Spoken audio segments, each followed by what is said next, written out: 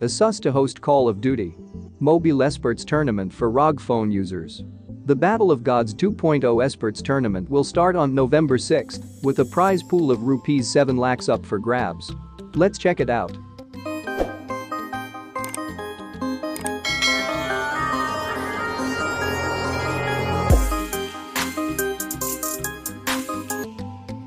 Asus has announced it will host Season 2 of its esports tournament Battle of Gods that's exclusive to ROG Phone users.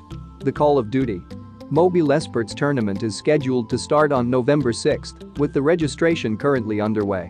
The Call of Duty Mobile esports tournament will take place online weekly. It will be a 5v5 format including in 4 modes including Domination, Deathmatch, Search and Destroy. The weekly finals will be live streamed on Asus India's YouTube channel.